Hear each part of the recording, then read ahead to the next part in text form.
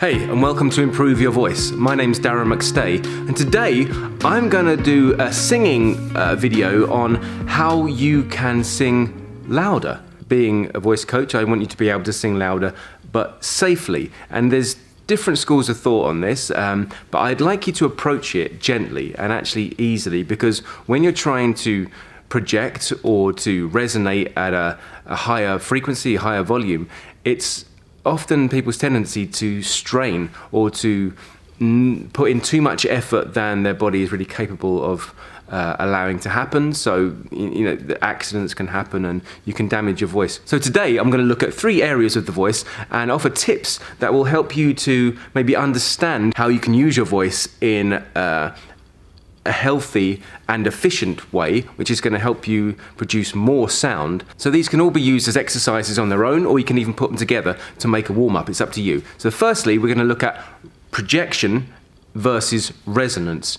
Now, resonance, as I've talked about in a lot of my videos for speaking specifically, is basically when the body is relaxed. Okay, the instrument itself is able to allow air to flow freely. And of course, as a singer, you want air to flow freely, because if it's not, then it's restricted, and that's when you get problems. Of course, you add restrictions in order to create certain sounds and to articulate, but generally, if the air can flow freely, then it will also resonate within you, and it will go out and it will sing. It will sound the way it's supposed to. So we always need to warm up no matter what you do. And so ways in which you can resonate are by finding relaxation in your body. Okay, if you need to go for a massage because you've been to the gym too much, you're tense, you've had a stressful day or something, that's not the great time for singing. You need to take time out to de-stress yourself, relax yourself. That could be by drinking more water just to flush the toxins out of your body. It could be to drink less coffee, less alcohol, eat less red meat, all these things that kind of can add stresses to your body or make it work harder.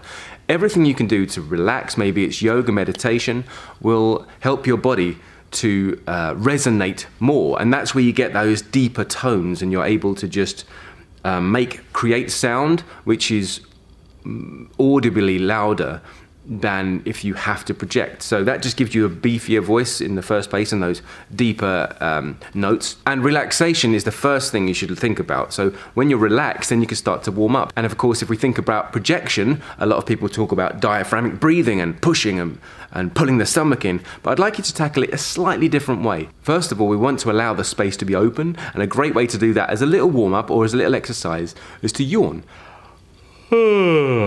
Now, I get my speaking students to do this wide and big and opening up all the areas on the inside all the way up to the mouth. But for the singers out there, I want you to keep your finger in between your front teeth as you do this. So everything else is yawning, but the mouth at the front stays closed. And this just changes the shape of the instrument and allows you to direct air specifically. So, see, I'm adding just a little touch of sound there, just a normal yawning sound. I'm not pushing it, I'm not adding anything extra. This is just gonna help create space. And the idea of space is that there's more room for air to flow. And so when you're relaxed and air can flow, then you can think about projection, because you will need to project less if your channels are open to allow the air to flow freely. So maybe do 10 of these, and then you can do it again without. Even close your mouth and hum. And also to project, a lot of people want to pull the diaphragm in, but I don't want you to do that. I actually want you to take your pelvic floor muscles, you know, the muscles that stop you from peeing and pooing, and hold them in, and then after you've held them in, then I want you to try and fart as you let the sound out. So if you make a yawn,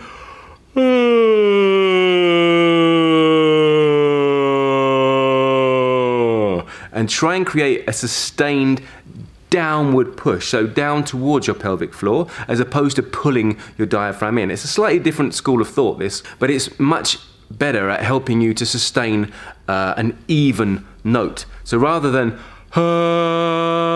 which is great, we're just holding a bit more control. So we're engaging a couple of muscles, those pelvic floor, and then trying to fart, if you like, and push down. So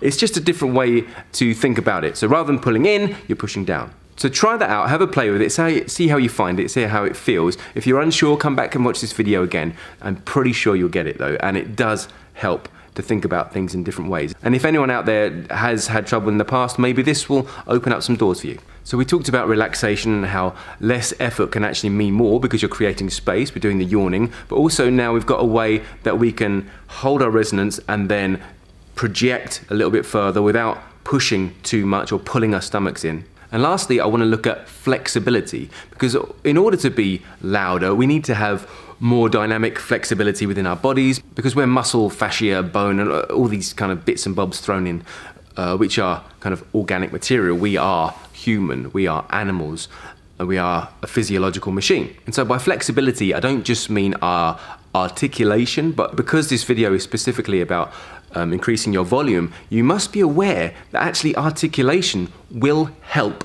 you come across more clearly and appear to be louder. Okay, because if you're mumbling very loudly, you're just making noise. But if you are able to articulate clearly, if you're in a big room, for example, and you have to sing to an audience without a microphone, then it's going to come in very useful in order to articulate and stop each word when it needs to. Of course, when you're singing, you articulate less, and it sounds a bit weird if you sing and do this, what I'm doing now. However, you need to be able to cut off certain words and articulate enough as to break up the words so they're understood and not just one note. Okay, maybe some opera singers sound a bit more like that. But generally, if you go back and listen to some of your favorite artists, I bet you any money, when you listen to them carefully, you will find that they're articulating clearer than you might imagine. And this doesn't really add volume, but it does make it more audible to the listener. So it has the effect of being louder because it's clearer. So we're considering volume in a different way, and it's the way that we're delivering that. And of course, all this is pointless unless you're warmed up. So the yawning is a great warm-up, and the humming is a great warm-up. Staying relaxed, that's perfect. And then articulating and using this projection method of engaging your pelvic floor and trying to fart at the same time will help you sustain notes and actually help you project safely. But never do this when cold, always do a warm-up. Do these exercises whenever you like, but you should find that with relaxation, more flexibility, you will have more resonance, which will make you sound louder, and then when you articulate, again, you'll be clearer and therefore better to be heard. And then these just gentle ways of projecting by just pushing downwards, thinking down, and that will help you send your voice out louder, clearer, like a bell. Okay, I really hope this has helped you. I'm Darren McStay. This is Improve Your Voice. If you want to learn any more about what I teach, I have an 8-week course in which you can actually improve your whole functionality and your instrument. You can learn more about breathing, more about posture, more about projection, articulation, resonance, and all the other things that create your instrument to be the best it can be. And until the next time, look after your voice.